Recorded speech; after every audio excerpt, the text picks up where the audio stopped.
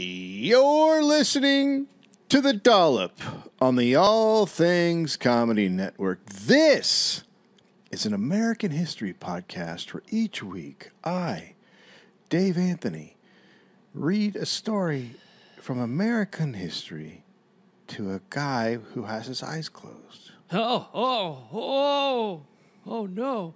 Gareth Reynolds, who has no idea what the topic is going to be about. The praise is going to your head. You did it. People were like, old man. Look at us. How back are in the real How world. are you? It's weird. Now we're back in the thing. Yeah, we've been we're not on the in road. A van. Not in a van. Yeah. Strange. Sad. We should probably tell people we sleep in the van. Still. A lot of spooning. Well, we do beyond what's spooning. It's called ladling. And we've also said we're not going to define it. So for people who are like, what's a ladling situation? We're not going to explain that.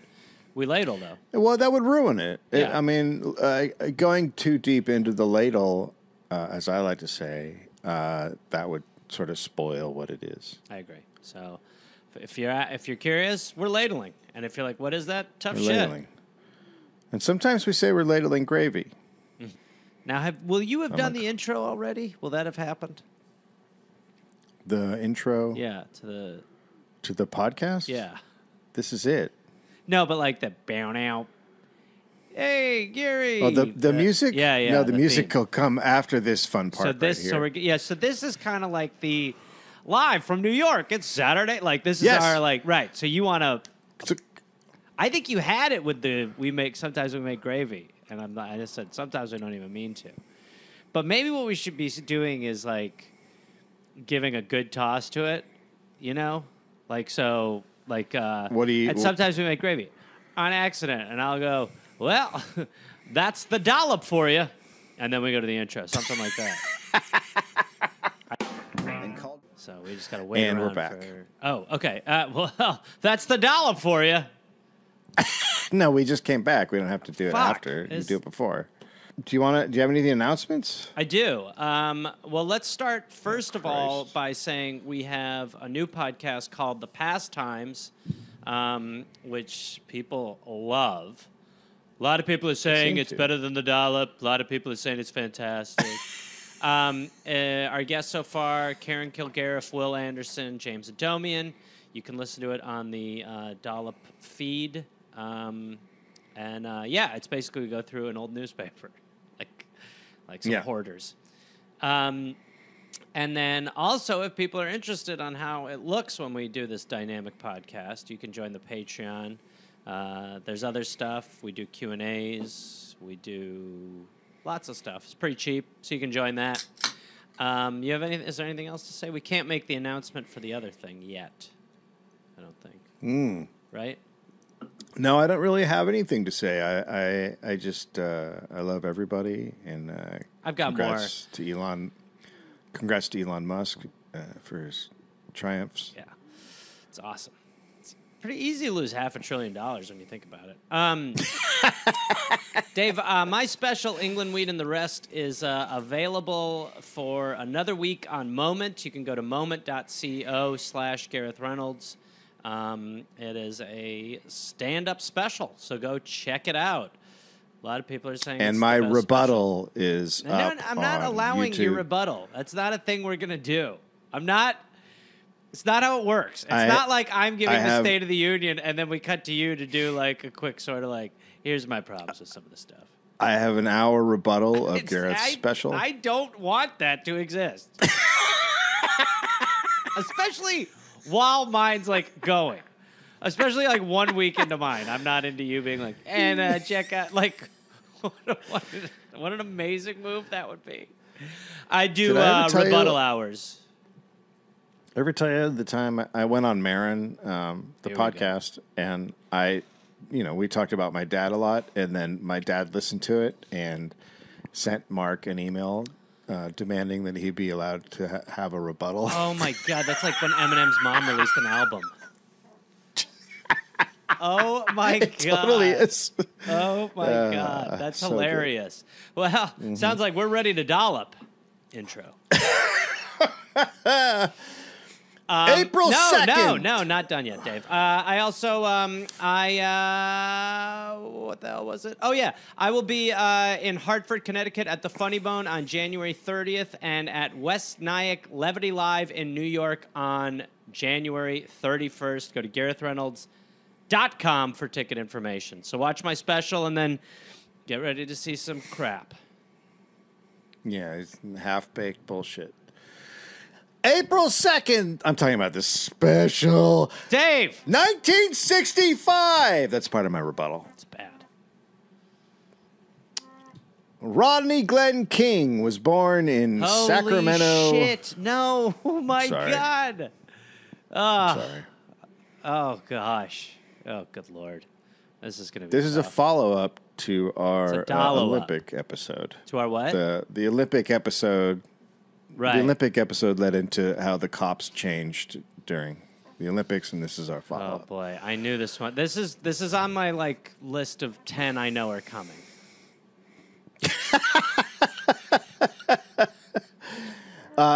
So he was born in Sacramento, California. Soon after, his family moved to Altadena, which is right near me. Don't make it about where his you. parents... It's about me. Where his parents worked as house cleaners and medical custodians. Okay. Dad was an alcoholic who beat his kids with an extension cord. Come on, do some funny stuff. Give me... Yeah. And, well, it sounds like we're ready to dollop. Intro. Rodney later wrote, quote, "The first person I ever hated was my father." Oh, my God. Relatable. Me and Rodney I was King. just gonna say. We are... Did his dad write Marin a letter? Dad brought Rodney and his brother to work to wash and buffer floors at the Pasadena Medical Center from 7 p.m. to 2 a.m. most nights. Wow. Jesus Christ. That's just, when you have kids, it's 1970-something, so why not put them to work as if it's the 1800s? Yeah. Why else have kids if you're not going to have them buffer floors at a medical center? Are they working or they're just hanging? Well, he's making them work. Okay, interesting. Sorry, I was adjusting my camera, but that's great. It's what we call illegal. Until now. For some reason, Rodney started to do poorly in school. What do you think it was? Lack of motivation. I think it was working till 2 a.m. every night. Huh. Interesting. I'd love for people to email some other theories. He was getting maybe an hour of sleep every night. Holy shit. Is that good? It's bad. Welcome to a cult. Bad. Yeah. So teachers assumed he had a learning disability. And they put him in special education classes. Man. Because he's tired. And then he gets a good night's sleep. Because he's working They're at night. Now we've really rehabilitated him. He's like, no, I slept. My dad got sick last night. He couldn't go to work. So this led to him being bullied. It also meant he could not play for the baseball team, the only part of school he really enjoyed. Man, when there's a comedic window on this, I am going to jump through it like a god. You've missed so many I feel so like, far. I don't know if there's a lot of plays left on the field so far. So far, this has just been just a treasure trove of hilarity. Mm-hmm. So he started drinking and smoking weed at 11 years old. Fucking A. Which I did too. I mean... Well, I remember he was on Celebrity Rehab. He was on that show. Oh, was he? Yeah. Yeah. In high school, a teacher went to bat for him and got the school to let him on the baseball team. Then that teacher molested him. Do some comedy stuff, kid. You're the improv guy. I know. I just No,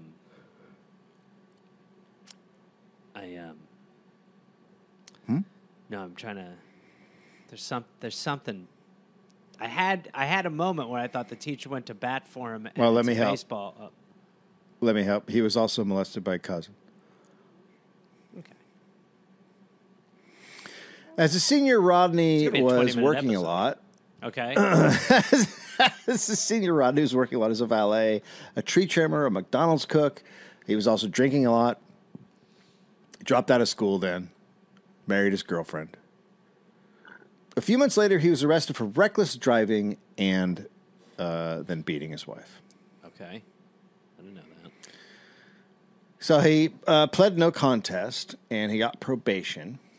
You know, no contest is a weird option. What's the other option? I'd like a contest, and then you have to sort of compete with the judge or the prosecution.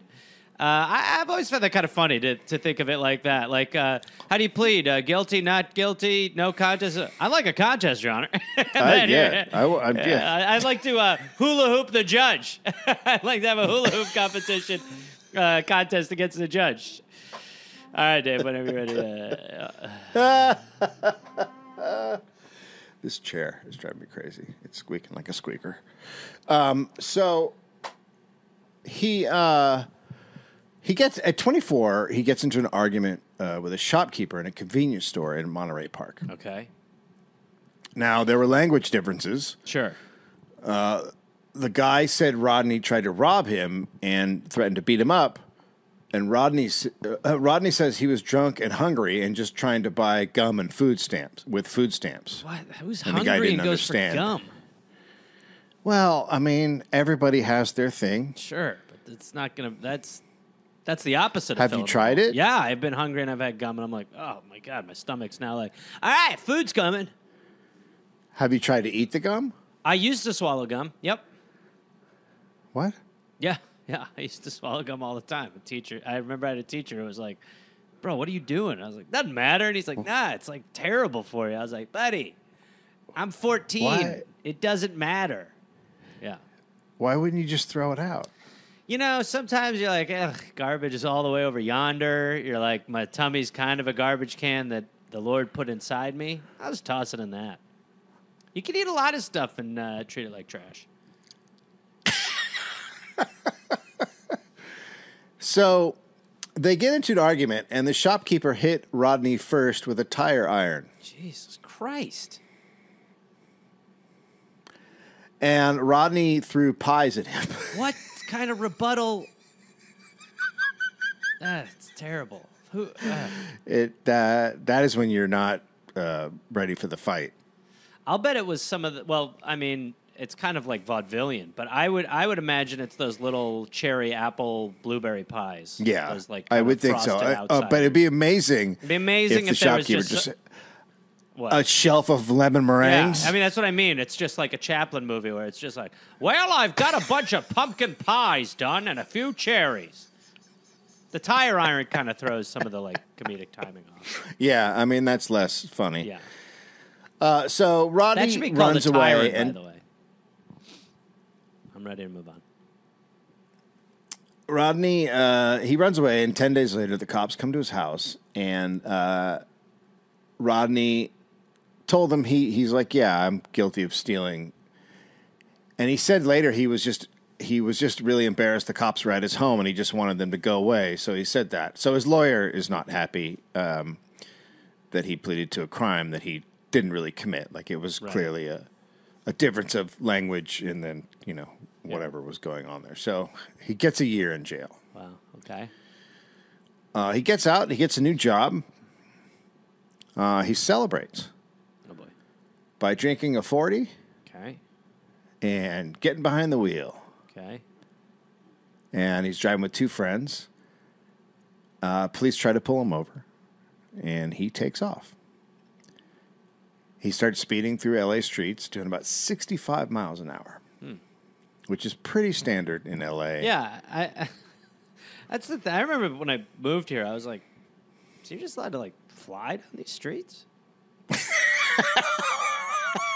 Yeah, there's no. But back in the day, they used to really not like now. There's like more speed traps. Like I've gotten a speeding ticket, you know. But it's like back in there were never cops like just straight up like that. Just was more of like a other parts of the country thing. Yeah. So when he stops his car, he gets out shortly after midnight on March 3rd, 1991, at Lakeview Terrace. Again, right near me, just right over the hill. I don't think we should make the Rodney King story about you. That's okay. It's about me. He's drunk. He's had 140? There's no drugs. Yeah, he may have had more. Okay. He had a 40 with him. Okay. There's no drugs in his system. He's unarmed. There's no weapon in the car. CHP officer Melanie Singer approaches. She has her gun out. Sure. And she tells him to get on the ground. Why wouldn't you have your gun out? A guy was speeding. Yeah. He gets on his hands and knees, and she takes his ID, and she's about to put him in handcuffs. When another cop, Sergeant Stacy Kuhn, tells her to back up. Did she have her gun trained on the other cop? Back up! Get back! You back up! Then a few cops swarm Rodney. One kicked him in the head, another slammed a baton into his lower leg. Rodney yelled to Singer, quote, "They don't have to do this. Tell them they don't have to do this." Which is not something cops care about. Yeah. The whole time they're probably shouting, "Stop resisting." Or just not anything. Yeah. George Holliday, a 33-year-old rescue router manager, so he does toilets. Yeah. He's a toilet Drains. man. We call him toilet men in the business. Yep. He lived across the street, and he had just bought his first camcorder. And he sees the police helicopter spotlight shining down on Rodney's white Hyundai, and it's surrounded by half a dozen police cars. So he starts filming. Two cops beat Rodney 56 times in 81 seconds with their 2-pound, 24-inch solid aluminum Monadnock PR-24 batons. They used what are called power strokes, which is when you use all the force you can muster and wield the baton like a baseball bat. Any other story, baton? I'd have a joke for that, but... I thought you were better than this. Yeah. The batons have a diamond-shaped groove in them that cuts the skin with every blow. Which seems like why? I know. It's like all designed by an evil Q. Right? You're giving police why batons that are meant to cut? Yeah, why not? Like, what are you going for?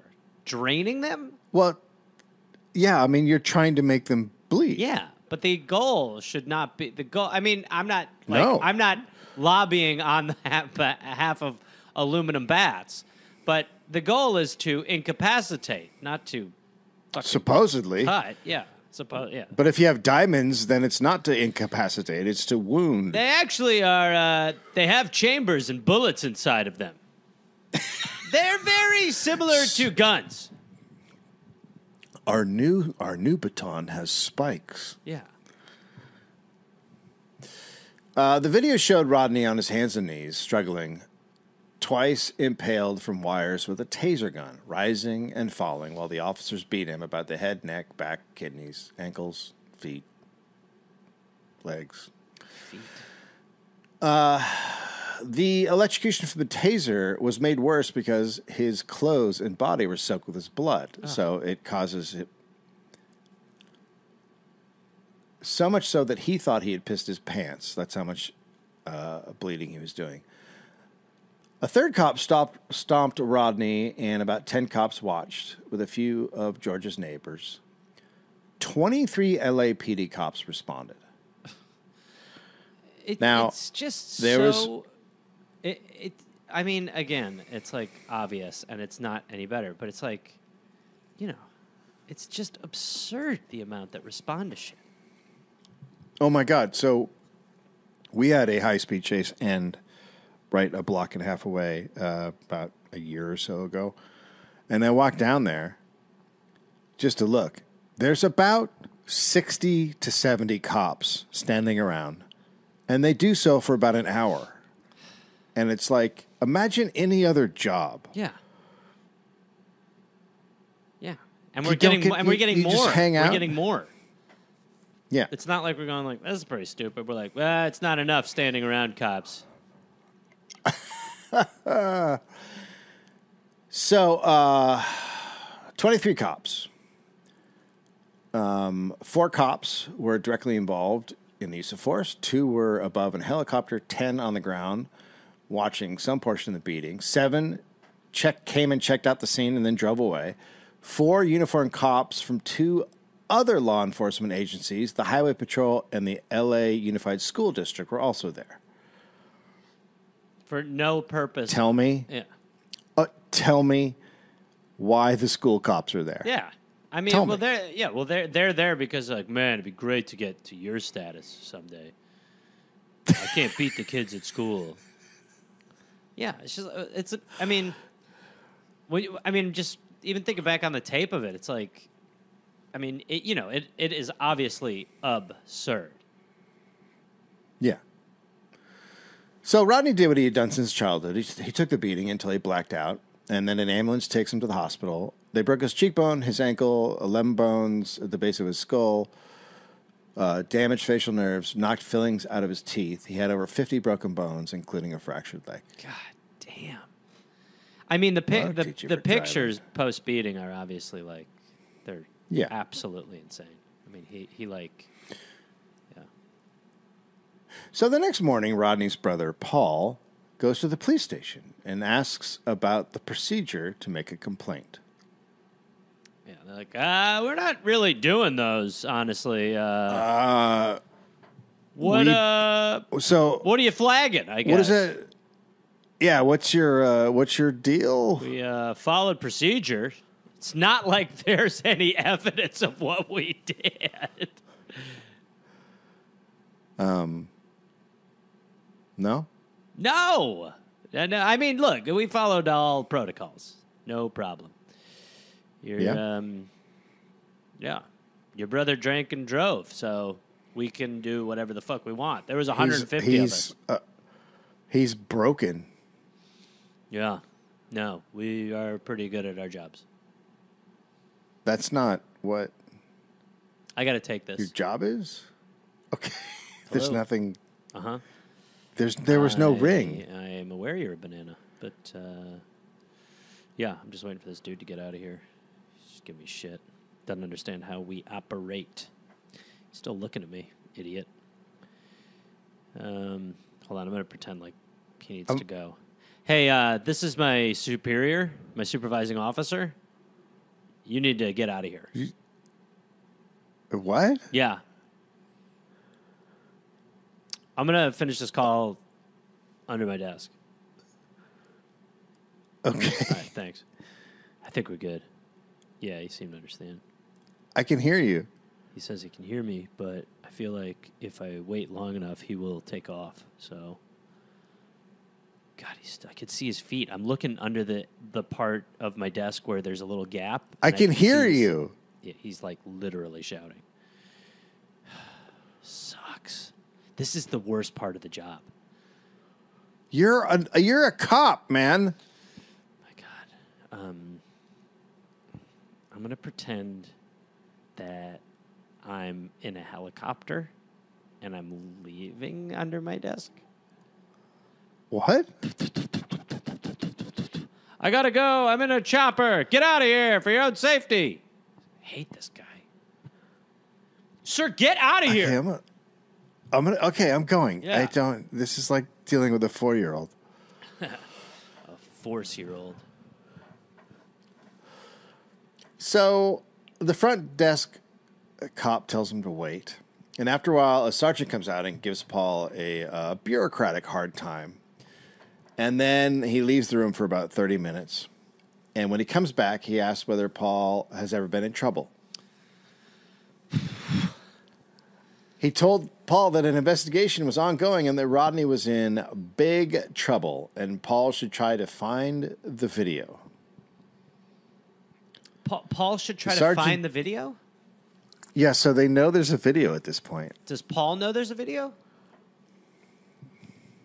That I don't understand. I think he's saying... So the cops know the video probably because, like, they've probably seen it. Like, somebody probably sent it to him or something.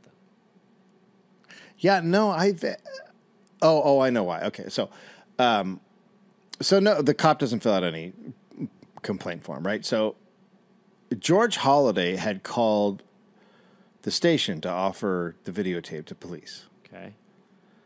And he told the desk officer he'd witnessed the beating by the cops and asked about the driver's condition, and he's told the LAP doesn't release that kind of information. And the cops seemed so uninterested in George's information that George then calls Channel 5, KTLA, and sells it to him the next day. Okay. So they knew, and they told him to find the video. That part I don't really understand, but that's how it went down. Yeah. I mean, it might just be they're protesting. I mean, I guess they probably wouldn't be too freaked out because they're cops, but they might also just be like, just find the videotape. There's videotape. But why not take it? Yeah, why don't you go find the video? Why not take it? Because they did not care. Yeah, they really thought it wouldn't be a big deal. Yeah. They just were like, yeah, so we beat the shit out of someone. Yeah. Okay. Yeah, it's Friday. It's Friday. So it is broadcast on Monday night against Monday Night Football.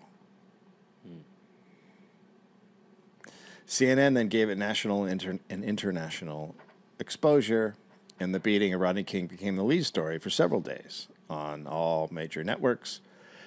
It was at the time the most explicit and shocking footage of police brutality ever seen on TV. Yes. At least in America. Certainly not South Africa. But LAPD Chief Daryl Gates, did I compare our cops to South African cops during apartheid? On accident. Oh, that's weird. How could I possibly do that? Except one time a South African guy sent me a message on Twitter, a fan of the podcast, and he said, your cops are exactly like our cops were during apartheid.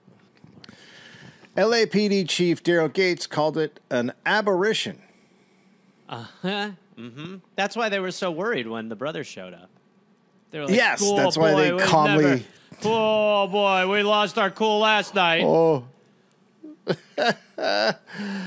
It wasn't. Most who had lived in South Central in places like Watson, England, and Compton knew that it was pretty common. If it was uncommon, you would see other cops, out of those 23 cops who showed up, you'd see some of them trying to interject or stop, not leave. Yeah, not watch the show. Yeah, and then be like, all right, man, looks like this is over. Over 3 years, 4,400 complaints have been filed against the LAPD for misconduct, excessive force, wrongful death, false arrest, negligence, and civil rights violations. In 1989, LA paid $9.1 million to settle lawsuits. In 1990, $11.3 million. No changes were made to oversight or budget of the LAPD in response to the lawsuits, and that I'm guessing they got more money. Yeah, well, you got to fund them to stop the beatings. Yeah, well, you now need cops within the cops to stop the cops. The worse they are, the more money you have to give them so they can not be figure out how to not be bad. Right, you pay them to be better. The only thing that stops a bad guy with a gun is a more bloated budget. More money, yes. The way to stop a bad cop is to give him more money. Cash, hard cash. The best way to stop bad cops is to give them a tank. Yeah. Yeah, and allow them to use swords on anybody, anywhere, and at any time. Every piece of Judge Dreddian equipment you can dream up. Yes. A couple weeks after the tape aired, an L.A. County grand jury indicted LAPD cops Stacy Kuhn, Lawrence Powell, Theodore Brizano, and Timothy Wind for felony assault. They all pleaded not guilty. By the way, Wind was a rookie. The gumption, too. And we didn't do it.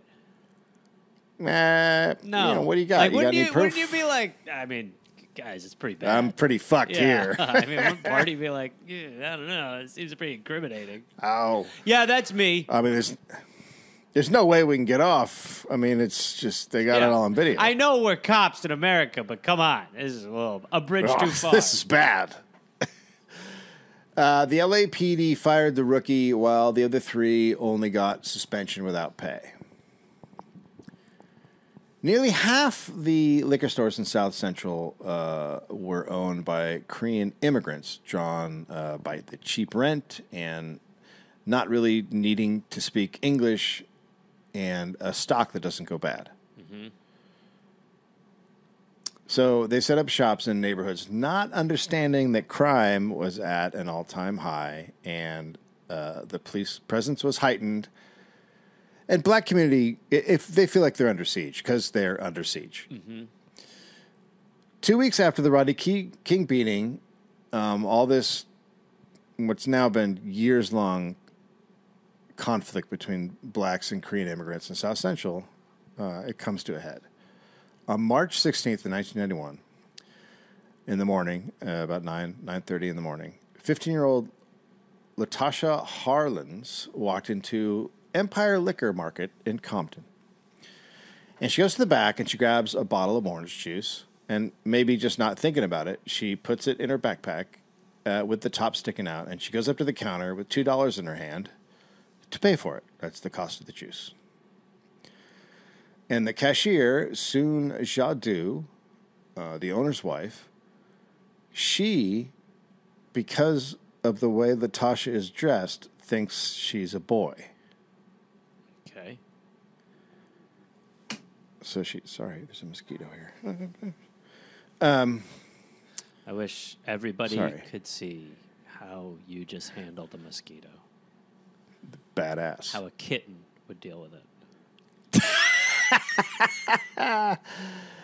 So, Soon did not see the money, and she accused Latasha of trying to steal the orange juice. She grabs Latasha's sweater, drags her over to the counter, trying to pull her backpack off. Latasha fights back because she's being dragged over the counter while she tries to pay for something. And she knocks Soon to the ground behind the counter and then turns around and puts the OJ on the counter 5 feet away from Soon and walks towards the door. Soon takes out a gun and shoots Latasha in the back of the head, killing her. Instantly, in Latasha's hands, $2. It's all on security cameras. Mm-hmm. I think I've seen some of this. Soon argues in court that she didn't remember the shooting. What is she, a cop? Some things are easy. That's such a cop. Is she a cop? That's such a cop excuse. That's like so. Look, even cops are like, look, you're being a little ambitious. Say she had a gun. She drew it. Every time I shoot someone in the back of the head, I just totally forget about it. You know what I mean? Like, it's one of those things. It's like, it's so easy to forget. How do you not, how do you remember stuff like that? How do you not come up with a better, if you're going to go that direction, how do you not come up with a better, that is oh God, they're going to ask about the shooting? Yeah, I'm not, you have to be a little more specific. I don't recall. Don't remember that. I'm trying to think. You said Wednesday? I'm trying to remember. You're saying I killed someone on a Wednesday morning? Just not. It does not ring a bell. Nope. All right. Well, good to see everybody. She also said she didn't know the gun. So she doesn't remember shooting. She didn't know the gun was loaded and didn't know pulling the trigger was how you fired a gun. So she doesn't remember the shooting, but she does not know it's loaded. The gun she doesn't remember. And on top of that, didn't know pulling the trigger is how you shot a gun. So she didn't know it was loaded, also didn't know how to shoot it, also doesn't remember it. Right. And at this point, these are all really good. Is her lawyer just kind of nodding his head like, we got this? Well, this is nailed. I'm glad we practiced. These are three of the worst excuses. I'm glad we did a run-through. Together. The defense On October 11th, 1991, she was charged with voluntary manslaughter, not murder. She shot a 15-year-old in the back of the head as she walked out of the store. And voluntary manslaughter, what I mean, that's basically just like I was indeed making a gesture of violence towards this person, but without intent to kill, basically. Yeah, I believe so. Yeah. How the fuck, if you shoot someone in the back of the head, how is that? How are you able to even be like, yeah, but I wanted, like, I was just a warning. I was trying to shoot up in the ceiling, and I accidentally hit her. I don't. Look, come on. I want to go outside. Judge Joyce Carlin gave Soon probation, what the fuck? community service, what? And a $500 fine, no prison. Okay. Is that just because of the level of disregard for the people of Compton? I mean, is that really what it is? Yeah. That's just straight up saying a black life has no value. Yeah. That's all it is, 100%. So black and Korean community leaders denounced the decision. 26-year-old Korean immigrant Brendan Sheen had just got 30 days in jail for kicking his Cocker Spaniel. Comparisons were made between the cases. Herschel Hunt wrote to the LA Sentinel, quote, "Suddenly everything was very clear to me. In my mind at this moment, a black person's life is not worth as much as a dog." This is the part of the Rodney King stuff that people don't put together usually. Yeah. They're always like, oh, because you look at the videos and they're like, the Koreans were on top of their stores with guns protecting them. It's like, yeah, there's a reason that wasn't a random thing that was happening.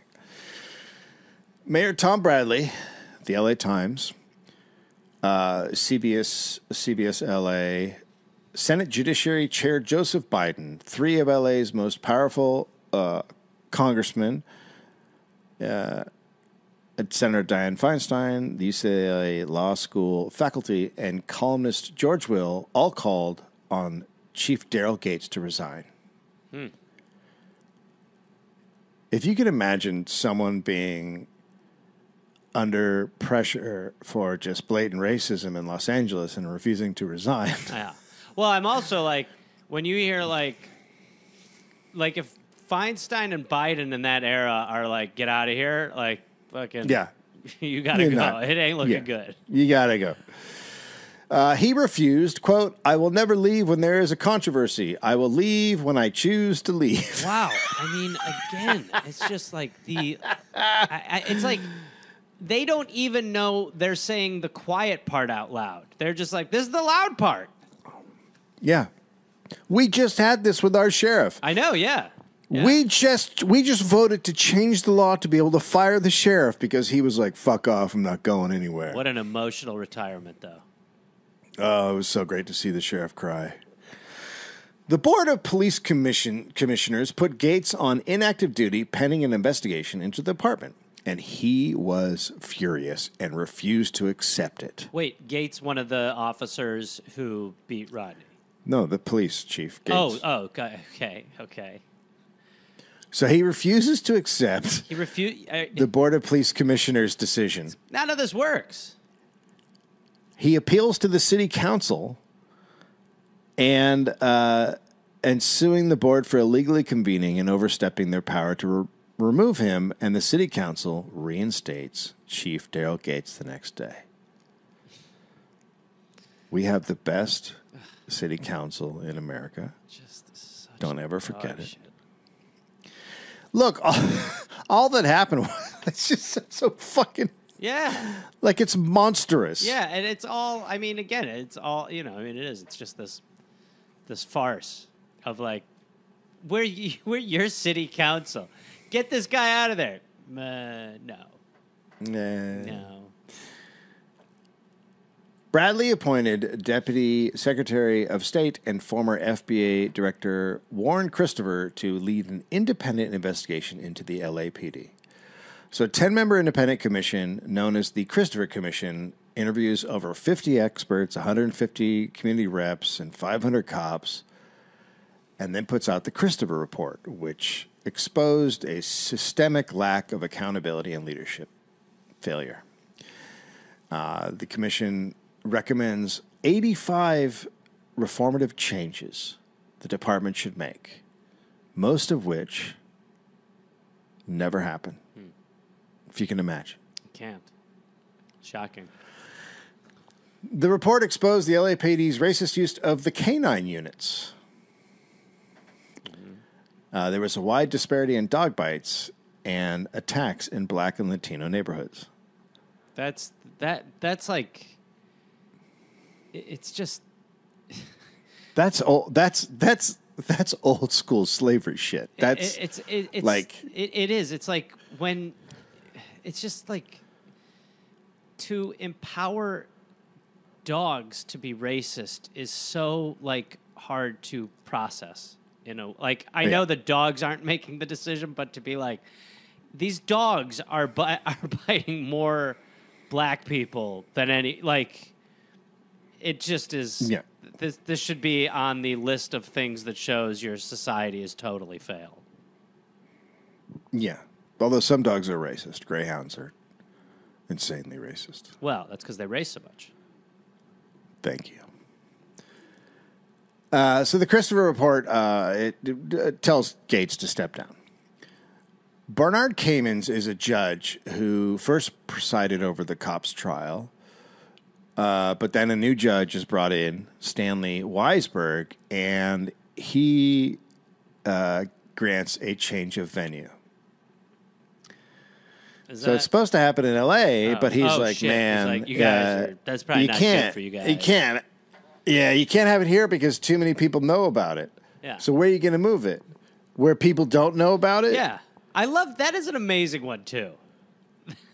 Yeah. Where did they move it?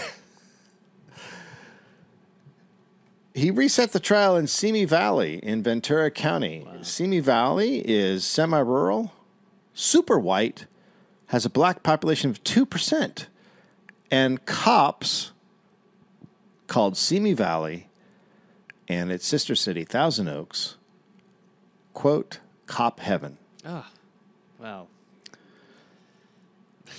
More than 4,000 active cops lived in those areas. I mean, that's the other thing, is like, you know, we've gotten so far away from the idea that you police the neighborhood that you live in. Like, that adds no stakes to doing a good, like, if you're just like, I just police in this town.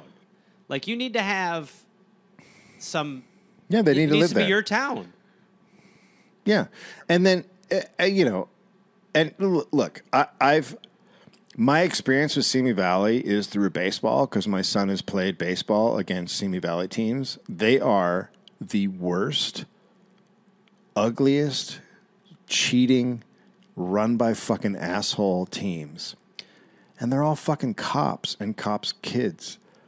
And there was a guy who was teaching a 12-year-old to cheat as a pitcher, teaching him to cheat. How? Throwing off the people. So there's only one umpire, so he can't tell which way the pitcher's foot moves. So the pitcher would make his foot go forward a little bit, which is a balk. Uh-huh. And then the runner would start to go, and then he'd stop and throw the runner out. So just blatantly illegal. And so we play in this game against this team, and it turns into this whole controversy. And it turns out the coach is a cop, ex-cop, who had been fired for beating up a 13-year-old. Oh. Now he is coaching 13-year-olds how to cheat. That is fucking Simi Valley in a nutshell. Orange Crush. That's the name of the team. Fuck you, Orange Crush. All right. I mean, you should have to call the team the cops. Seriously. Yeah. Why would you let a guy who got fired for beating up a teenager to fucking coach teenagers? Results, asshole. He gets results. So it's cop heaven, and that means you're not going to find a person on the jury that is not related to or knows a cop. Right. It's just not a thing that's going to happen. Right. Or is just white.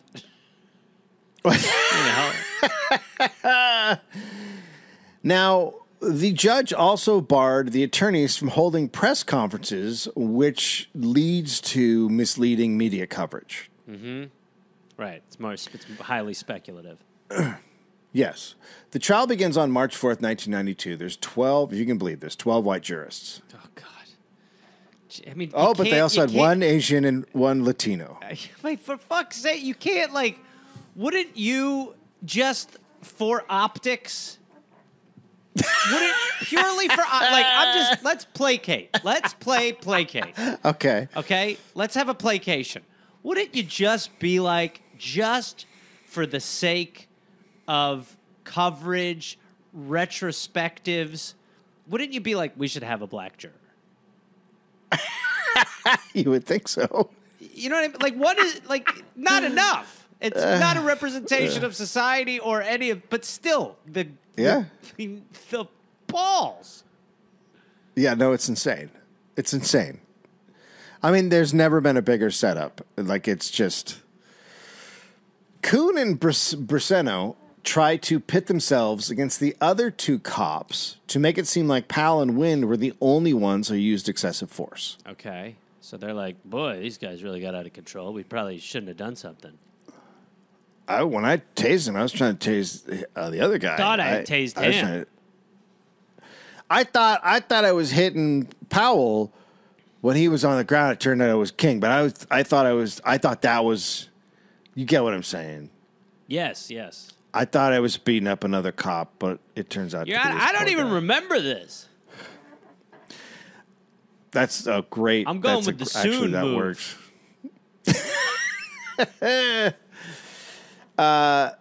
In the video, Briseno was kicking Rodney, and Briseno's lawyer argued he was protecting Rodney from being beaten by Powell and Wind by keeping Rodney down with his foot. Oh, for fuck! I mean, that's just like. Just the most garbage. Yeah, just like you see here, I am pushing his head down with force to protect him from getting beaten. I mean, if someone doesn't know how, like, because we were alive for this. If someone doesn't know how, I mean, he was the pictures of how badly he was beaten are. It looks like he has elephantitis. Like. It's insane. So, like, nobody was preventing anything from going on.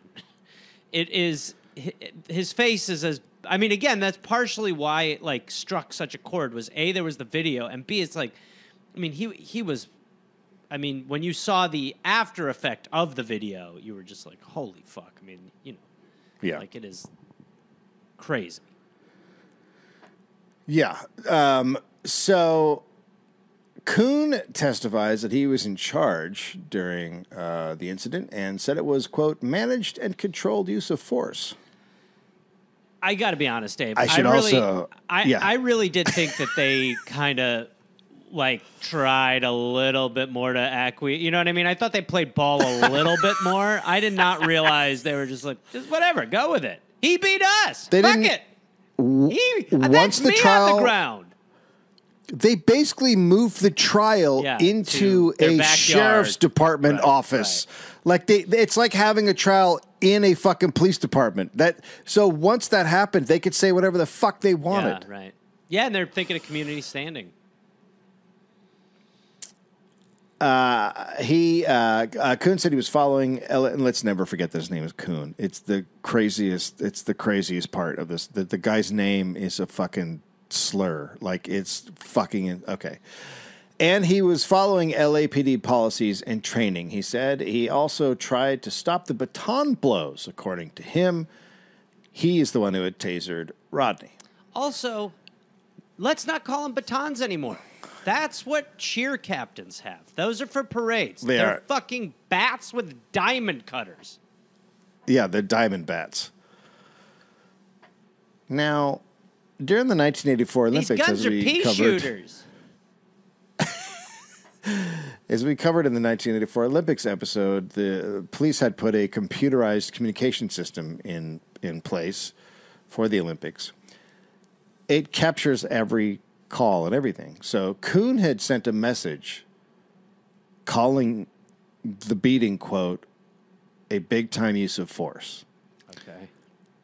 Powell said, quote, I haven't beaten anyone this bad in a long time. But they reported only minor injuries, contusions, and abrasions. It's just 20 minutes before the beating, oh boy. Powell wrote, quote, sounds almost exciting as our last call. It was right out of Gorillas in the Mist. What does that part mean? What? Gorillas in the Mist? What do you mean? What is he saying? It was right out of Gorillas in the Mist. It's just insane racism. Is it that? I guess I. You're Okay. not understanding. It is pure. I was hoping that it was like I'm missing a. Okay, great. So they're amped up to go beat him. So they had just been to a call, Right. and whatever the call was, it dealt with black people, Okay. and he was calling his last call, like dealing with gorillas in the mist. Sorry. Okay, sorry. Not you were confused. He's not talking about the beating. This is before. Yeah, This- yeah. 20 minutes before he beats up Rodney King, he has described a crime, Right. whatever situation, right, as right, Gorillas in the Mist. Okay. This, so that was a call where he went to a black household. That's what he called it. His lawyer said this wasn't necessarily racist.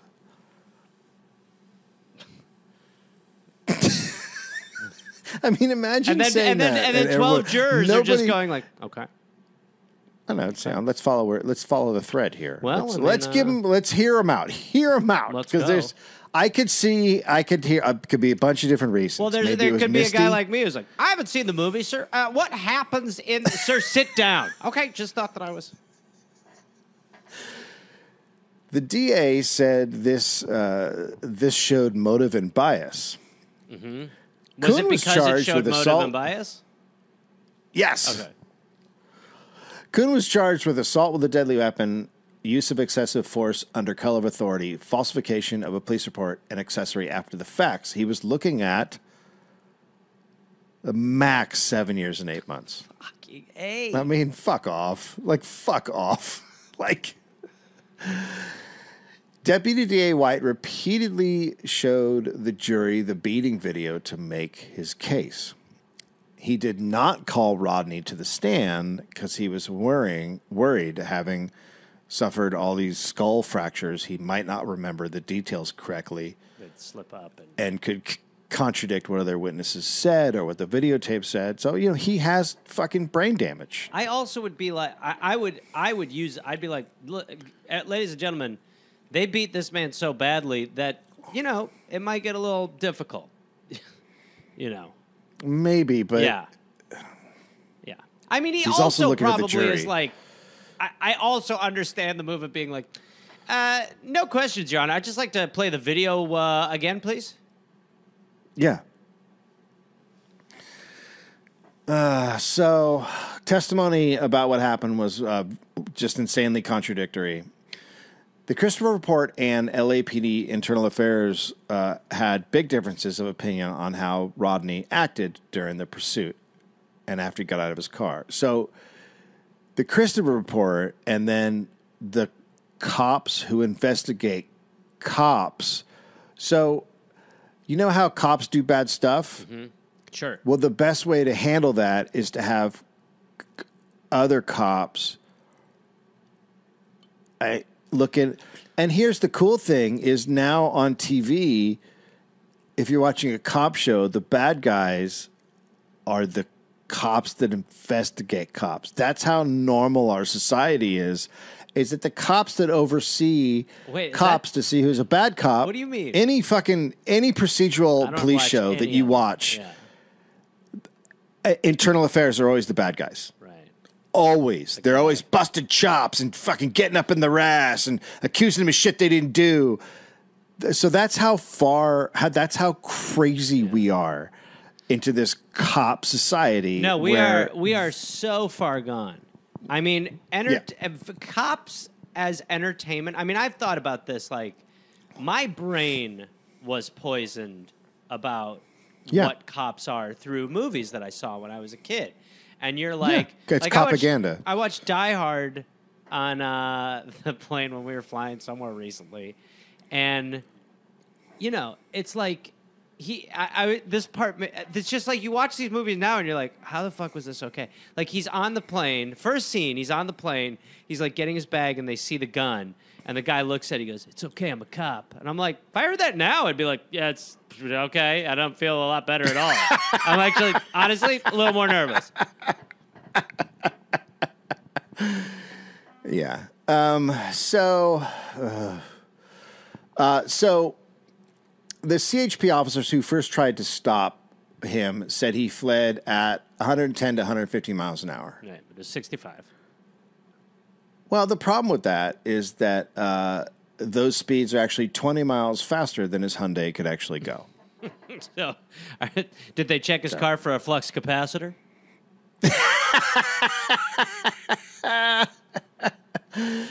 Some of the officers said Rodney showed superhuman strength and resisted arrest. Now, that's a classic black racist fucking trope that they throw out there.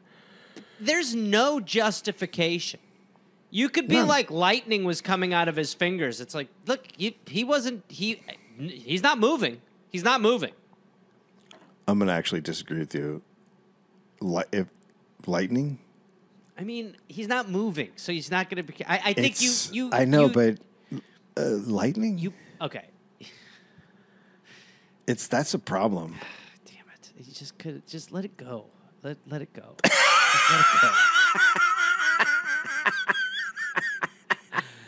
By the way, that's what if they're in Simi Valley, they should have gone with that. Yeah, and he was getting ready to shoot lightning bolts. So the jury's just nodding. Mm-hmm, yeah. Okay. I mean, I've never met a black man, so I'm not sure. They also said Rodney resisted arrest when he got out of the car, which is totally false. He got down on his hands and knees and was about to be cuffed. Yeah. Also, he Coons stopped resisting. Okay. Yeah. Okay. Then he stopped. Explain why his head's broken. Coons said Rodney had not responded to a massive number of blows. Whoops. Leading Coon to fear he would have to shoot or choke him. I cannot imagine being on the jury being like, interesting. Well, this sounds very scientific.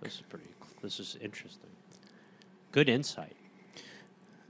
Yet at least two cops watching said they saw no need for the beating. Officer Melanie Singer of the CHP said he was trying to comply with commands. Quote, King did not aggressively kick or punch the officers. He was merely trying to get away from the officers. Officers Ingrid Larson, interesting that the two cops who stood up are women. Mm-hmm.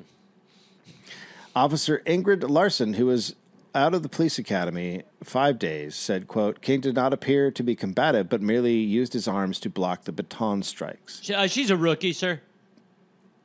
Yeah, she doesn't know. 5 days in, she doesn't know what's going on. She doesn't know that we're supposed to beat people, sir. Yeah, give her time. Give her time. She's going to come around. Paramedics said he was coherent and not acting violently. Ted Koppel interviewed a juror. The juror said the fact that Rodney did not take the stand made the jury think the video was weak evidence. What in the fuck does that even mean? Yeah, what are you talking about? What? Here's my thing. I'm looking for a way to not convict. So I'm making here's what that shit is. up. Here's what that juror is saying. Here's what she's like. Here's what is really being said in that interview is, look, it was just 12 white people in a room. What do you want from us? Like, we got to talking. We started saying some crazy shit because there was nobody there to referee us. Yeah. It's really bananas. the juror also complained that the video was shaky and blurry. What the fuck? So I'm sorry. You're. So I've seen Mean Streets, and like you watch Mean Streets, and it's all in focus, and I can see all the crimes and the stuff that's going on.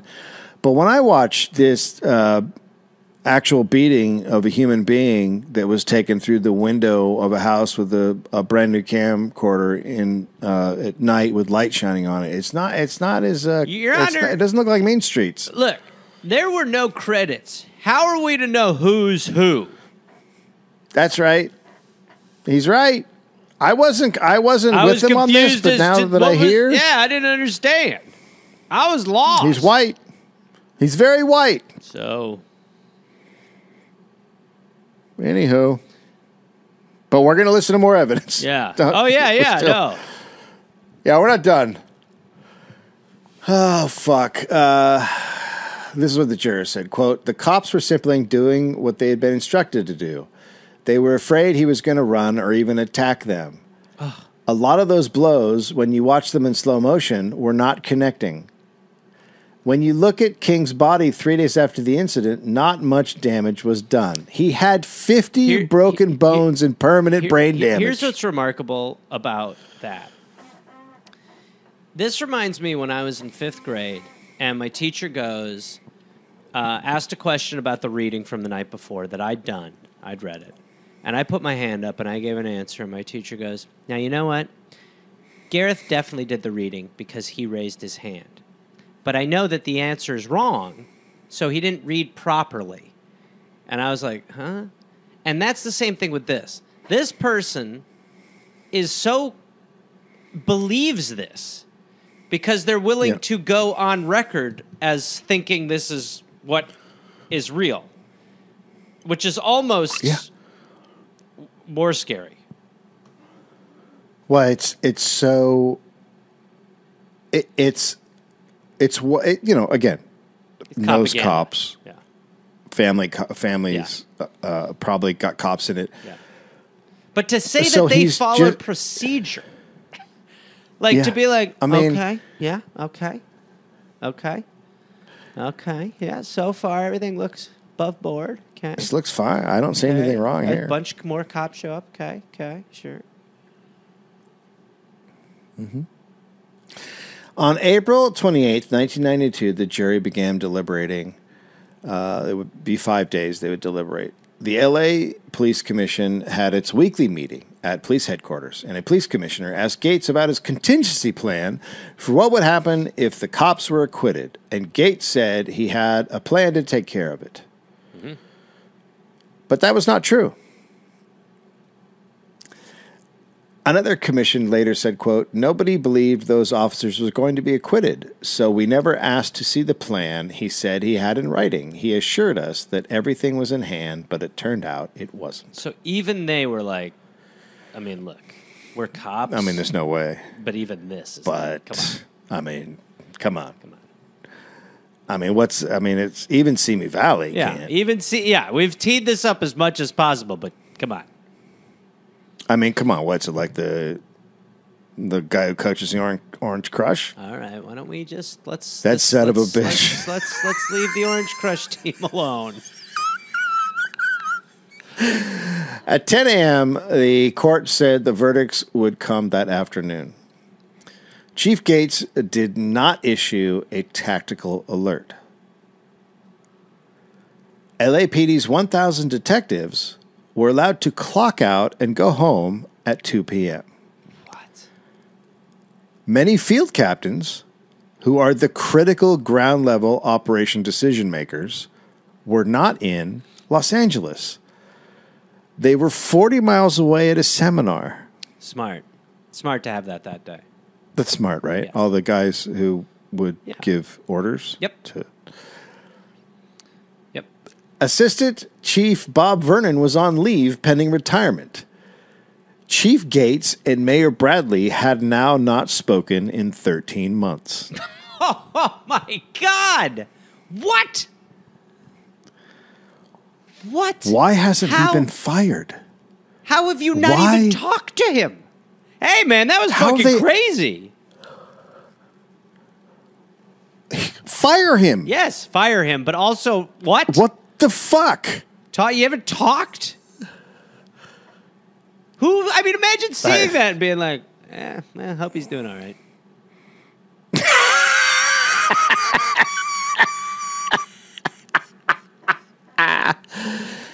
On April 29th, 1992,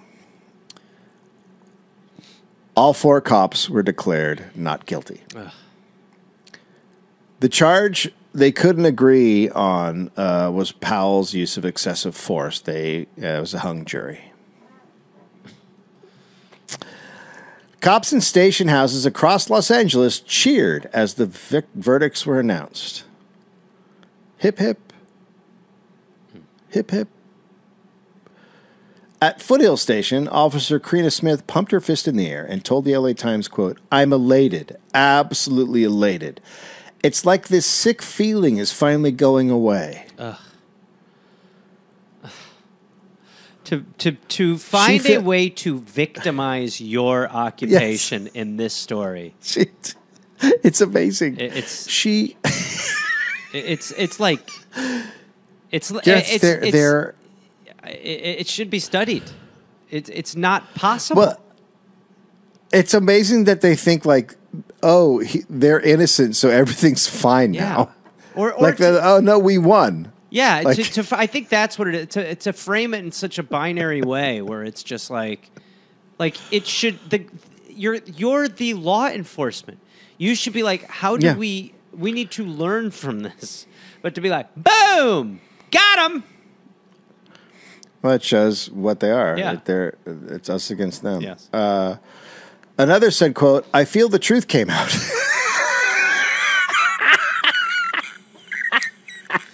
I mean, look, they were fucking Nazis. You can get people to believe anything.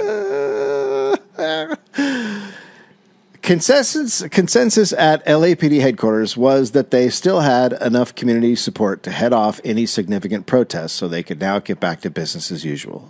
Beating people. Beating the shit out of people. But Chuck D of Public Enemy said, quote, "It was like throwing a match in a pool of gasoline." Wow. That's right. In South Central, people ran into the street screaming, "Rodney King, Rodney King." A crowd began to form, bringing LAPD patrol cars to the scene. When 2 cops tried to make an arrest, they were circled by a crowd throwing rocks and bottles and chanting, "Fuck the police." Mm-hmm. The lieutenant on scene ordered his cops to retreat, and hundreds of people now were either watching the show or part of it, drinking beers, sipping cokes, and milling about like it was some kind of urban beach party. One snarled into a TV camera, quote, "Fuck y'all, we killin'." Wow. Another said, quote, "Cops gonna die." Wow, man. It is, it's like, how do you, I don't know how you, what the fuck do you expect? By the way, a cop, this just happened recently. A cop that works in South Central was followed by a gang. They learned where he lived, where his kids went to school. They learned everything about him. And then they followed him up to Santa Barbara because he was working as security for one of those party bus things. Mm-hmm. And as he was at the back door putting people on the party bus, one came up in front of him and tapped him on the shoulder. He turned around, and then 2 other guys attacked him with baseball bats. And they beat the living shit out of him and almost killed him and had to be dragged off. Like, that's crazy. Yeah. Targeting, like... Specifically targeting. But I mean, it's when you never try to solve problems, things are going to compound. Yeah, no, that seems like a natural offshoot of what's happening. Yeah, it's of course, progression. The violence leads to violence. Yeah. I mean, so Yeah, if when the jury had like found them not guilty, that cop had said, "Fuck, really feels like it's time for some deep introspective reflection. And we need to figure out how a system can allow something like this to happen. I'm happy that the people that I work with are going to be okay, but I really feel like there are systemic problems that allow people to feel like this is all right. This can never happen again." Instead, boom! Dynasty! Yeah. At Florence and Normandy, young men dragged a white truck driver, Reginald Denny, from his 18-wheeler. One put a foot on the back of his neck as others took turns, slamming an oxygenator into his back, pounding his head with a hammer, and smashing a concrete block into his face. TV news helicopters circled above, broadcasting that just after 6:30 p.m. on April 29th, that the 1992 Los Angeles riots had begun. Mm-hmm. Congratulations, everybody. Yeah, and unlucky. And when that happened, white people were like, "Holy fuck!" Like that. Do you know what's amazing is I was in Santa Barbara in college, and while the trial was going on, I would be like, "Hey," to my roommates, "Hey, we need to watch this," and they're two girls, and there was something very important happening on a soap opera, and they were like, "No," and I'd be like, "This is like one of the biggest trials in American history. Like, if this goes wrong, it's like going to be insane." And they wouldn't let me watch it. They were, wow. But it just shows like how distanced people were from reality. Like, just like, well, I mean, it's a trial. It's the same now, basically. I mean, there's this is over and over again, and people have they've just probably gotten better at burying this shit now. Other unlucky white, Asian, Hispanic. Hey. What? What is Kat doing? Explain what Kat is doing. I don't want to. Explain what Kat is doing. Eating hair. Keep going. What kind of hair? His. Keep going. He's eating his hair? Stop. Keep going. You have to yell at your cat not to eat hair? Yes. My God, that cat needs to eat. He's eating himself. Just look. He's so... What? We've hit a new level. Just shut up.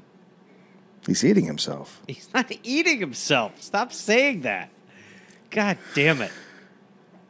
Other unlucky white, Asian, Hispanic drivers crossing the intersection ducked concrete, rocks, bottles, and baseball bats that shattered their car windows. Groups of young black men surrounded cars, pulling open doors, dragging people out, robbing, beating them.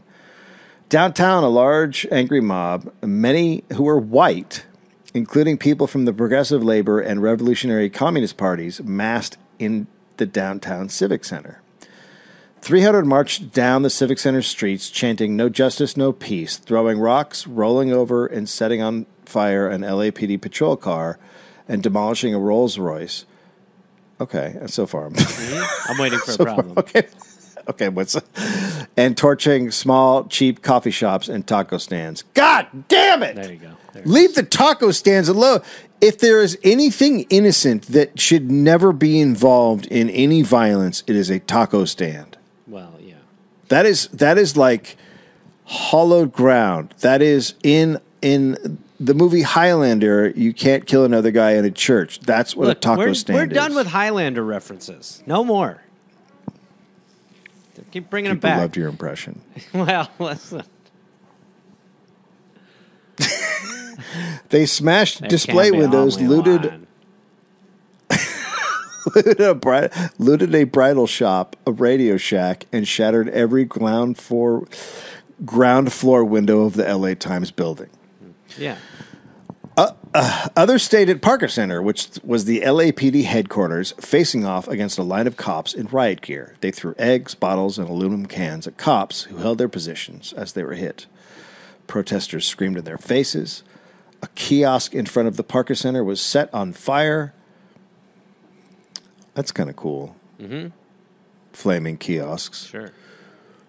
An American flag was stomped on and burned. As dusk settled in, protesters started throwing rocks through the windows above the center's entrance floor. So now they're just attacking the police station. Yeah. Which is how it should be. That's actually where your violence should go in this instance. That really is. That's like because it's so easy to fog the stuff that you're doing. That is why, like because when you think about the Black Lives Matter protests, everything gets framed as government property and damage to like businesses and stuff, and so you do need to be very targeted with like what you're trying to do with violence. It's obviously very difficult when you're enraged and also what you have access to and what's protected and what's off limits. But that's how they like water down the message is by... Yeah, but it doesn't matter. I know. If you don't do it, they're going to do it. If you don't do it, they're going to do it to their own property. But it's better... They'll set... Right, yes. It doesn't matter. Well, no, they did do that. The cops... There's footage of them. The cops and the BLM, yes. But it's like... So that's actually not... But if you shouldn't. But you like you're saying, it's better instead of a taco shop to go at the fucking cop shop. Yes, that's ideally, but that's all bets are off. Yeah. Like you, but like there's no like. No, it doesn't even matter because it's not like reality gets reported by that side anyway. Like it. Right. That's right. It's irrelevant because the stuff you read now is just like. I mean, January 6th was caused by Antifa. Like, it's totally... the reality doesn't matter, but that is obviously, like, you know... I mean, ideally, like in Milwaukee, when they burned down the police station, they did a poll, and the majority of Americans were like, yeah, okay. Yeah. Yeah. You're not... I mean, and we'll never... I mean, we'll never get back there because it's so propagandized now. And it's, I mean, you know, but that is better. So 50 sergeants got on a bus and headed to make a makeshift command center in South Central in a metropolitan transit they authority only bus knew yard. there was a sergeant bus. Oh, Sergeant Bus. Oh, That's the God. movie. Sergeant Bus trying to get through the riot. Oh, my Lord. And people being like, this is full of sergeants. Like, guys, it's not great. So what we're going to do now, all the sergeants on the bus, we spray painted Sergeant Bus on the side. So we you put one know. of those little white sheets of paper up front that says Bus of Sergeants so that people will move. 'Cause we got to figure this out, guys. Yeah, we got to get you through there fast. The bus yard is just chaotically overflowing with more and more cops and fire trucks and everything. Several motorhomes arrived to serve as central dispatch stations, but no cops have been dispatched. Right. Command level officers. This is like from Die the Hard with a LAPD vengeance. Yeah, it's really insane. They're there, but no one knows who's in charge. It's just a mess because all the guys are 40 miles away at a seminar. Yeah. The LA Times quote, for 10 miles between Santa Monica Boulevard in Hollywood and Manchester Boulevard in South Los Angeles, a vast area had become a holocaust of fire-gutted buildings and shattered glass. Jesus Christ. Apartment buildings, beauty salons, mini-marts, liquor discount, and clothing shops and storefront churches were going up in fires. The next day at a news conference, Chief Gates said, quote, one of the things that overwhelmed us was the number of fires that occurred and the attacks on the firefighters. It simply became impossible for the firefighters to go out and do their jobs without police protection. Our resources were engaged with the fire department and protecting the fire department. I like how... That, of course, was... Oh, sorry. A complete lie. Well, even... It's like... This, like... was very difficult for us to strategically figure... It's like, bro, this is all a reaction to all the missteps. There's not one proper move that has been made so far by the police. Yeah, no, it's a total disaster. But in reality, he says this, right? Yeah. But in reality, the fire chief had requested police escorts to fight fires, but the LAPD denied the request and told the firefighters it was, quote, not a top priority. So he what uses... The fuck? What? He uses the excuse that they are out there protecting the firefighters when in actual reality they told the firefighters And he to shouldn't fuck even be off. in the position. Like, he's been basically fired. It's so like, it's so impossible. And it's only worse, but it's just like, it's just so fucking impossible. Yeah. The riots moved out of South L.A. and snaked along the Wilshire Boulevard corridor into Koreatown up to Hollywood Boulevard. Looters are ransacking the tourist shops and other stores, including lingerie emporium Fredericks of Hollywood. That's fine. That is an okay interesting riot spot for sure. Yeah, I mean, that's great. Look, get your lady something. Yeah. You know what I mean? Or just whatever. Grab a hot mannequin. Grab a hot mannequin. I tell you. The rioting went into Baldwin Hills, home of many of LA's middle class and wealthy African Americans. In the southern suburban communities of Culver City, Compton, San Pedro, Long Beach, commercial streets are being plundered. Same thing in the north and east, El Monte, Pacoima, Pomona. So it's just this is a massive area that I'm describing. Mm-hmm. It is extraordinarily large. Yeah. The LA Times quote, during the day, the crush of looters trying to get into and out of store parking lots would create gridlock in many areas of the city. So there are to have riot traffic, like traffic. Looting traffic. Do you do the chopper traffic report for that? Yeah. Yeah. If you're going to be looting Fredericks of Hollywood, we recommend you come in from the north, and I would definitely. It is like having to have chaos rules. Like, guys, please respect the enter-exit zones. You know what? We just got too many people here at the Circuit City. If some of you guys could back up, or we could do 2 lanes. Don't steal the validating machine. We all want to park for $1. Over the next 5 days, there were 3,600 fires, 1,100 destroyed buildings, 4,500 businesses were looted, damaged, and or destroyed. Half of those were Korean-owned. But now you know why. Yeah. And $1 billion in damage was done. Hundreds of thousands of residents lost electrical, water, phone service, bus service. LAX was closed. The mayor declared a state of emergency. He called on the state to send troops. And he instituted a citywide curfew, sunset to sunrise. President George H.W. Bush told the nation he would, quote, use whatever force is necessary to restore order. Right. Because... What a fucking crazy thing to say. What got us into this is not force, so let's use some force.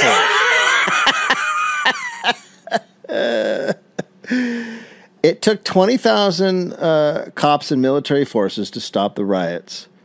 There were 16,291 arrests. Wow. Half were Latino, a third were African American. Many of the targets of violence were Latino immigrants or perceived immigrants and Korean shopkeepers. So that's the other thing. Like, that's another aspect of the race problems in Los Angeles. I think they're a little bit better, but Black Latino really issues, especially like massive school-wide brawls, like, you know, pretty serious issues.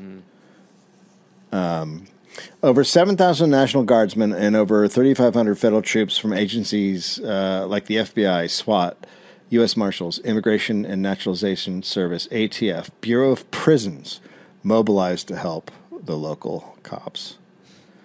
Mass arrests and criminalization of the city's black and brown residents, of course.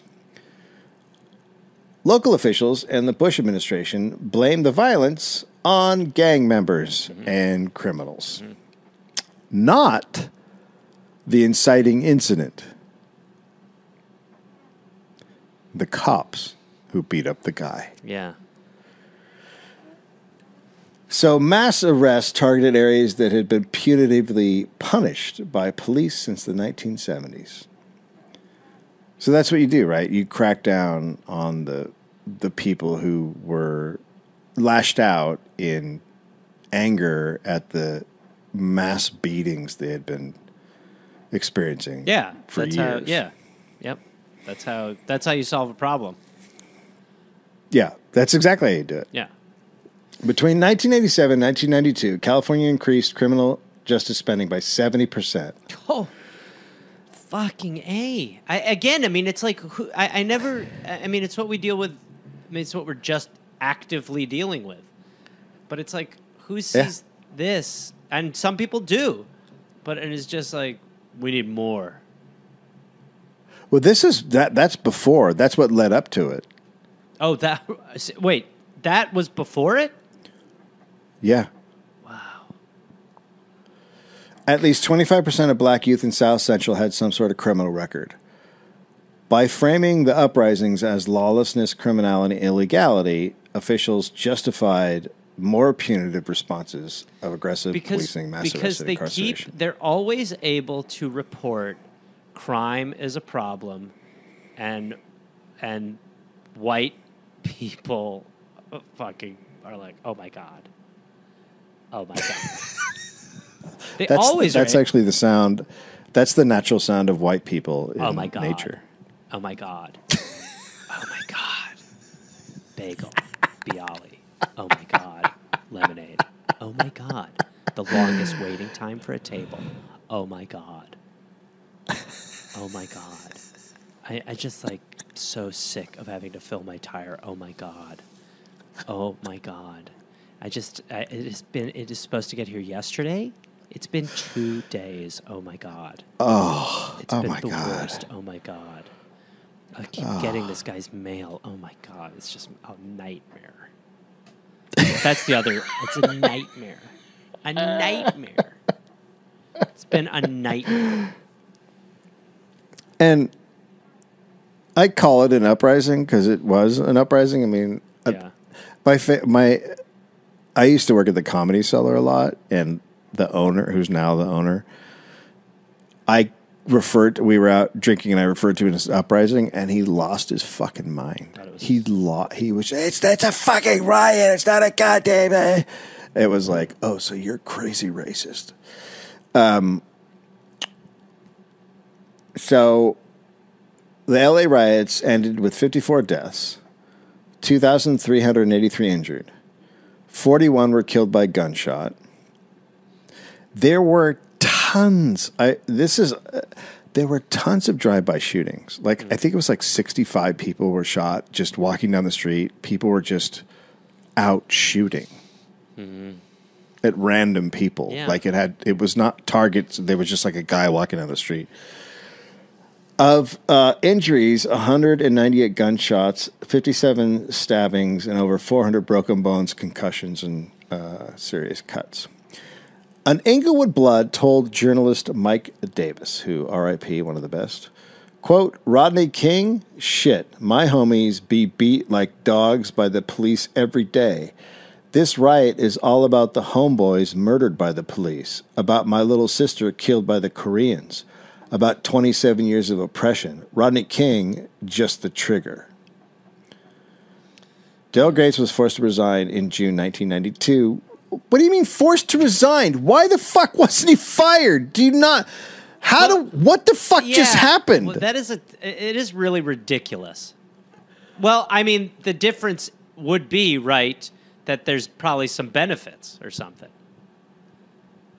I don't get he. I know. He's a total fuck up. No, you don't. I mean, it's that. You know what? That is one of the seeds that we see flourish now, where people just aren't going. They just aren't. There's no more resigning in shame. There's no more admitting wrongdoing. They just wait it out, and that's what you do. You just say, "Nah, I'm not going to go. Nah, no." Yeah, we have a situation here where we have, the 3 3 city council people caught being super racist. The one bailed. She had to. She was like really racist. Another guy's his term's almost up, but the other guy's just like, I'm not gonna go. Yep. And everyone's like, dude, you're a crazy racist asshole. He's like, yeah, but I've learned a lot. I like it. I've learned a lot. Yeah, did some soul searching, and I like it here. So followed pretty much what I'm supposed to do. I think so. So, oh my God, did you guys hear about the Qatar World Cup? Let's talk about that. In 1993, Stacey Kuhn and Lawrence Powell were found guilty of violating Rodney King's civil rights. So the feds went after them. They got 30 months in prison and did not return to the LAPD. The other 2 officers, Timothy Wind and Theodore Brasino, were both fired by the LAPD. Which even now, Rodney King, that now doesn't, that shit doesn't happen that often now. Well, and then I actually didn't look into this, but then which police department did they end up on? It's not like when you get fired from the police department, you should never be able to be You're barred from the job. Fucking. Like, what about, like, you have a credit report. If you don't pay your fucking bill, then you can't go buy a fucking car. Well, why that doesn't work for cops? If you at Burger King and they fire you, you're going to have a pretty hard time getting another Burger King job. Yeah. They're probably like, no, you pissed in coffee. Rodney King was awarded $3.8 million in a settlement. All went to his lawyers and medical bills for reconstructive surgery. He bought a modest house for his mother and one for himself in the suburb of Rialto. He occasionally spoke with at-risk kids at the request of police. Let's just say he was a super nice guy. I mean, he was obviously had a fucked up childhood, and in his younger years, that's what leads to crime, is when you don't have a future. But he was like, that's like insane that he's. The other thing is that, like, we do this thing where, like, remember when he said, "Can't we all just get along?" Yeah. And, like, he was, like, saying that as, like, a plea, and it became, like, a punchline. It was, like, people would say that as, like, it was one of those sort of, like, cultural callbacks that was used as a punchline. And it, like, like, there's so much of that, but that one is really fucked up because, it just shows how, like, nothing was learned, really, because that was, like, a guy who's, like, had his life taken away by this and had the maturity, or I guess, like, it's almost absurd to just call for peace in that. Like, that is such a amazingly, it's just such an amazing gesture. And not only did nobody take note of it, he probably fucking regretted saying it, because it was like a thing that was like used in like movies or sketches or stand-up as like a, like, it became a punchline. So it's like, not only do we ignore the message, but we mock the messenger. Yeah. Yeah. So he continued to struggle with sobriety. He was engaged to be married in June 2012 when he died. He was a skilled swimmer and surfer, but he was found unconscious at the bottom of his swimming pool. His autopsy showed drugs and alcohol in his system. He was 47. Research was done by Sarah June. Sources: Blue by Joe DeMornick. The Contested Murder of Latasha Harlins by Brenda Stevenson. Above the Law by Jerome Skolnick and James Fife. The Riot Within by Rodney Glenn King. Policing Los Angeles by Max Felker Cantor, The Atlantic, The LA Times, NPR. Documentaries, LA 92 on National Geographic, LA Burning, A&E, Burn, Motherfucker Burn on Showtime. Yeah, I mean, I've known that we were going to do this one, and it's like, it is so, it's just... I mean, you have to do it. Yeah, but of it's course, just, but it is like, it's just awful in so many ways, but it's... I mean, it's easy for a fucking white guy to say it, but it is particularly awful because it's like, could have been a moment... Nothing's changed. It could have been a moment It's to worse. learn. You could have, in some way... It could have. So was 9/11. Yeah. So was the housing crisis. Yeah. Like those are all moments. Yeah, and we just. It's like we've been given every single big problem in our society. Right? Cops, 1992, is when it blew up, but that's always been a problem. Finances, 2008. Our foreign policy, 2001. Nothing. We don't do any. As a matter of fact, we doubled down on the wrong shit. We doubled down on the wrong shit. It's election theft. I mean, that's 2000 election theft. What I mean. Every single fucking chance we had to correct this and do something right, we have done nothing, and now we are where we are. No, it is totally true. It is,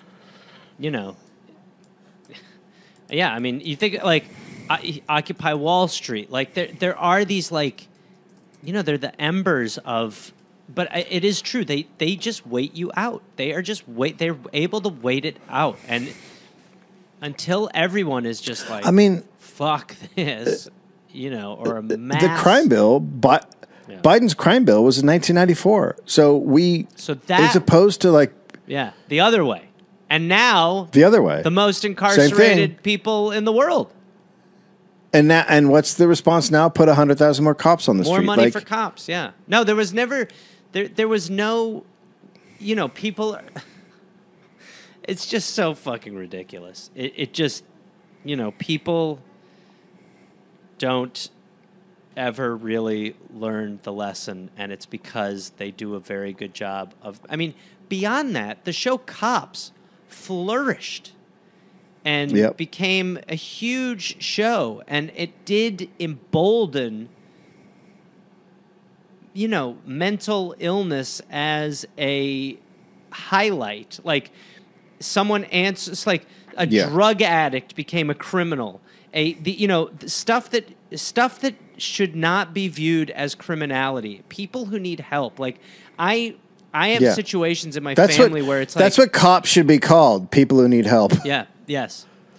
But there are when you and it's so easy to give people a criminal record and then they're in your system. Like that is not that hard to do. And when you do that, you are declaring war on a class of people that we want you in the system, and it's so obvious why you want people in fucking jail. It's not to help them.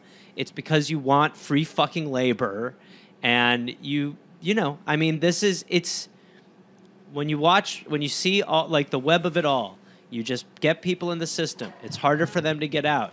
You make them poor. This leads to crime. This leads to free labor. This is why we build prisons for profit, and this is why we have the nightmare system we have. There is no.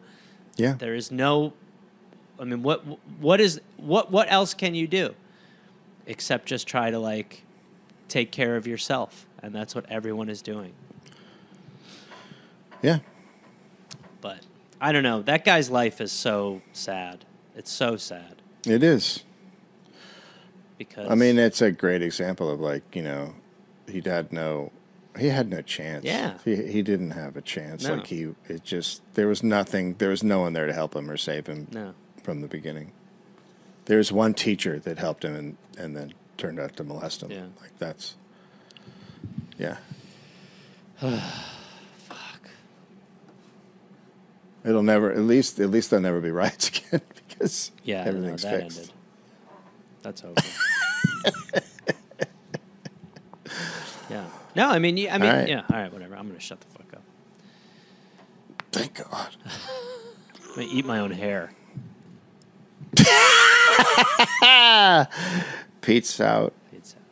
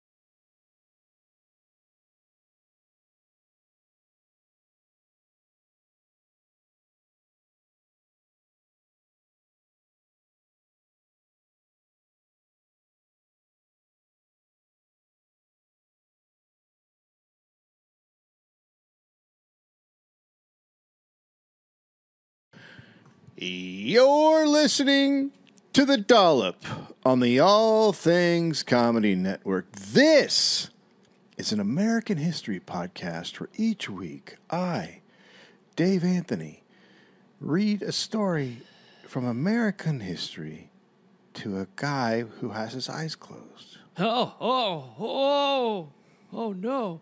Gareth Reynolds, who has no idea what the topic is going to be about. The praise is going to your head. You did it. People were like, old man.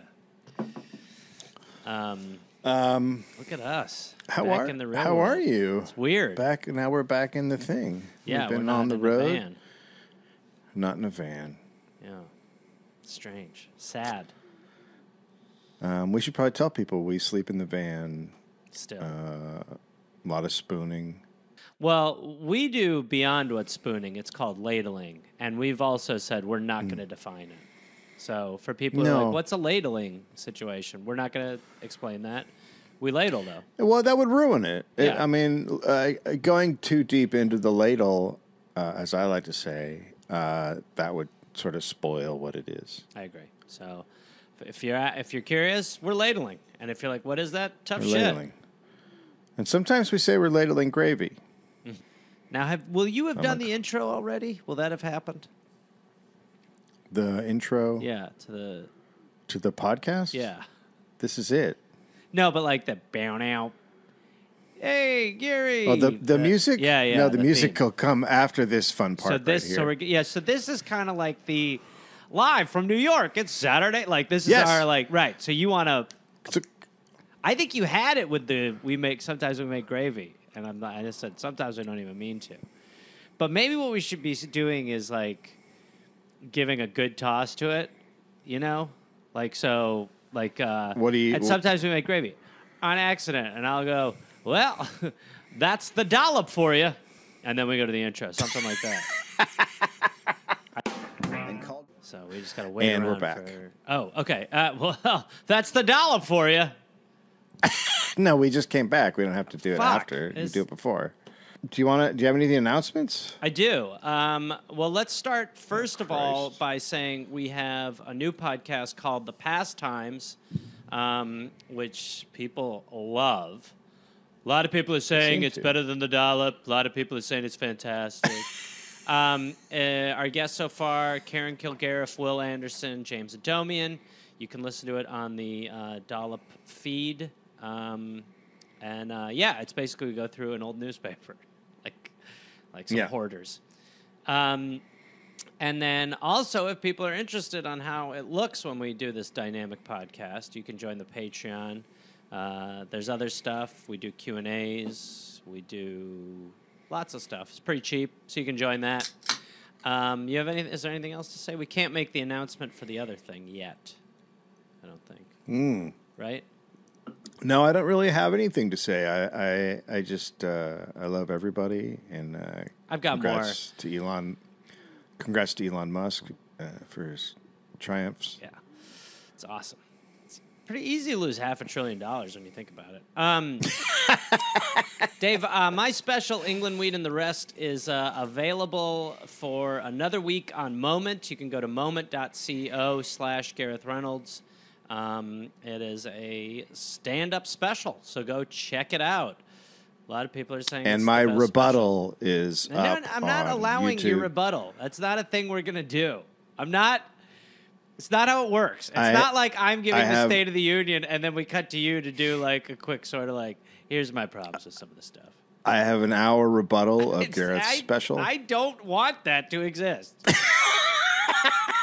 Especially while mine's like going.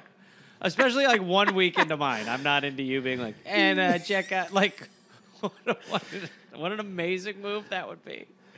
I do rebuttal hours.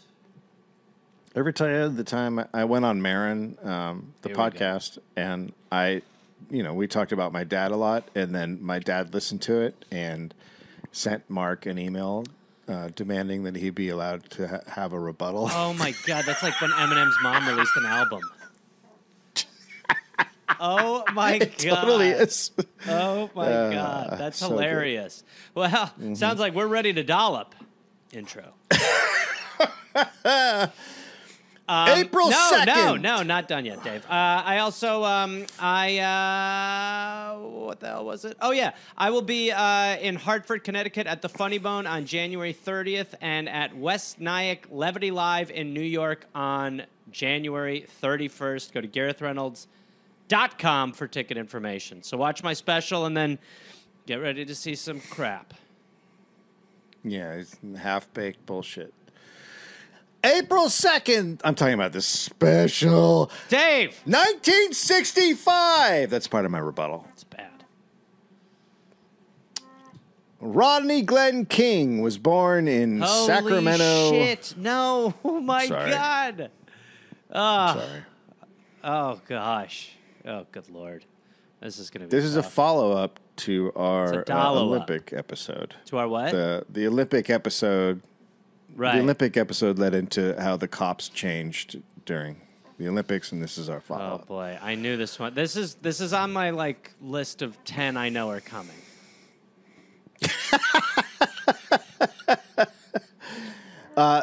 So he was born in Sacramento, California. Soon after, his family moved to Altadena, which is right near me. Don't make it about where his you. parents, it's about me, where his parents worked as house cleaners and medical custodians. Okay. Dad was an alcoholic who beat his kids with an extension cord. Come on, do some funny stuff. Give me. Yeah. And, well, it sounds like we're ready to dollop. The intro.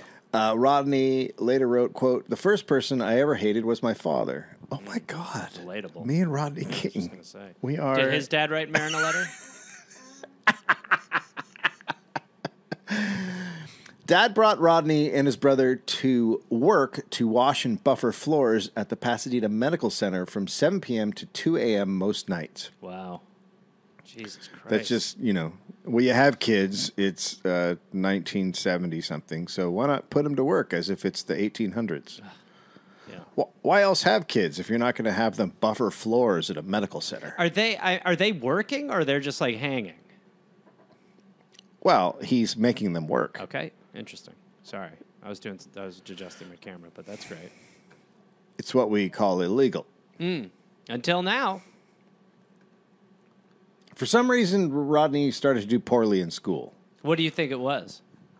Lack of motivation? I think it was working till 2 a.m. every night. Huh. Interesting. I'd love for people to email some other theories. He was getting maybe an hour of sleep every night. Holy shit. Is that good? It's bad. Welcome to a cult. Bad. Yeah. So teachers assumed he had a learning disability. And they put him in special education classes. Man. Because he's tired. And then he gets a good night's he's sleep. working They're at like, night. now we've really rehabilitated him. He's like, no, I slept. My dad got sick last night. He couldn't go to work. So this led to him being bullied. It also meant he could not play for the baseball team, the only part of school he really enjoyed. Man, when there's a comedic window on this, I am going to jump through it like a god. You've missed so many I feel so far. I don't know if there's a lot of plays left on the field so far. So far, this has just been just a treasure trove of hilarity. Mm-hmm. So he started drinking and smoking weed at 11 years old. Fucking A. Which I did too. I mean... Well, I remember he was on Celebrity Rehab. He was on that show. Oh, was he? Yeah. Yeah. In high school, a teacher went to bat for him and got the school to let him on the baseball team. Then that teacher molested him.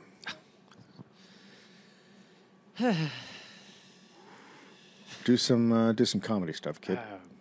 You're the improv guy. I know. I just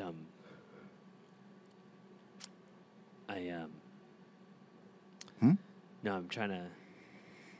There's something. I had a moment where I thought the teacher went to bat for him. Well, let me help. Baseball. Let me help. He was also molested by a cousin. Okay. As a senior, Rodney It's gonna be a was 20-minute working episode. a lot. Okay. As a senior, Rodney was working a lot as a valet, a tree trimmer, a McDonald's cook. He was also drinking a lot. Dropped out of school then. Married his girlfriend. A few months later, he was arrested for reckless driving and then beating his wife. Okay. I didn't know that. So he pled no contest, and he got probation. You know, no contest is a weird option. What's the What's the other option? I'd like a contest, and then you have to sort of compete with the judge or the prosecution. I've always found that kind of funny to think of it like that. Like, how do you plead? Guilty, not guilty, no contest? I'd like a contest, Your Honor. I'd like to hula hoop the judge. I'd like to have a hula hoop competition contest against the judge. All right, Dave, whenever you're ready. This chair is driving me crazy. It's squeaking like a squeaker. So he gets at 24. He gets into an argument with a shopkeeper in a convenience store in Monterey Park. Okay. Now there were language differences. Sure. The guy said Rodney tried to rob him and threatened to beat him up. And Rodney says he was drunk and hungry and just trying to buy gum and food stamps. What? Who's and hungry and goes for gum? Well, I mean, everybody has their thing. Sure, but it's not gonna. That's the opposite. Have you tried it? Yeah, I've been hungry and I've had gum, and I'm like, oh my god, my stomach's now like, all right, food's coming. Have you tried to eat the gum? I used to swallow gum. Yep. What? Yeah, I used to swallow gum all the time. I remember I had a teacher who was like, bro, what are you doing? I was like, doesn't matter. And he's like, nah, it's like terrible for you. I was like, buddy, I'm 14. Why? It doesn't matter. Yeah. Why wouldn't you just throw it out? You know, sometimes you're like, ugh, garbage is all the way over yonder. You're like, my tummy's kind of a garbage can that the Lord put inside me. I'll just toss it in that. You can eat a lot of stuff and treat it like trash.